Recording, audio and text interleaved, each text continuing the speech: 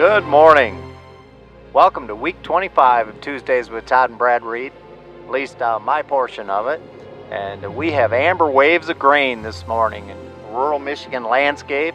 We are in Victory Township, a very historic township, rural Mason County, reflective of much of the rural landscape of northern Michigan. Still a lot of farmlands out here, folks, and I am very grateful for that.